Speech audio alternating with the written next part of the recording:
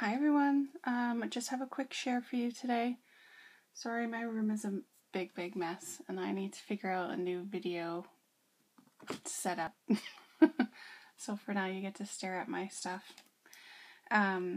So I've been working on this card just a little bit at night and finally got it done. So I just wanted to share with you. I used the citrus stack from Die Cuts with a View. I've had this one for quite a while.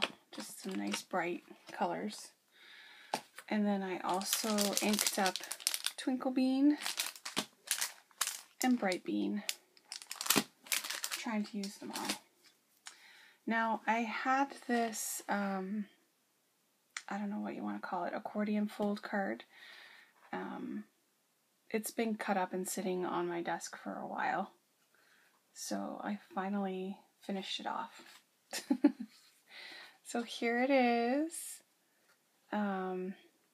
It's just got the two slits and then all the accordions in it so that when you fold it up to send it, it goes flat like this. I'm going to turn it sideways so you guys can see for now. It's not quite full paper size. Sorry, I can't remember what size it is. I just followed the tutorial off Split Coast Stampers. So here is, what's this one? Twinkle Bean. She's so adorable. I love her turquoise hair. It turned out awesome. With all the brush strokes in there and the highlighting, it just turned out perfect. Don't ask me how I did it. I just kept doing it. And then, I don't know if you'll be able to see, but I used Wink of Stella. I don't know. I basically just brushed it from the tips of her hair and then down on all the stars and on her outfit and her eyes. And then there is a line around this black Spellbinders here. Actually, sorry, that's not Spellbinders, that's MFT. And then I added in these little wood veneer stars and I did color them with my Copics. And these guys are all colored with Copics. And then in the center I used two different Spellbinders. And this stamp is the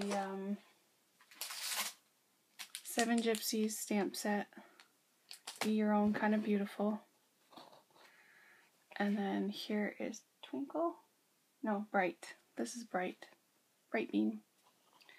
So I just did her with blonde. Her hair didn't turn out quite as good as the other one because I think it's harder to get your lines going in the right direction when you have such a big open space. So there's some wisps that are a little wonky.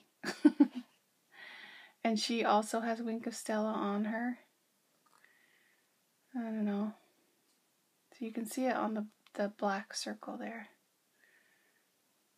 And then some more little veneers. So basically I didn't do anything other than mat these squares and I added these rhinestones.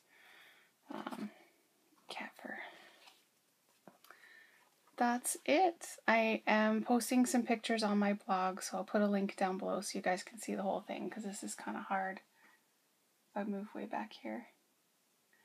But I just love how they turned out. They are adorable. Alright, leave a comment, subscribe if you wish, and have a great day. Thanks. Bye.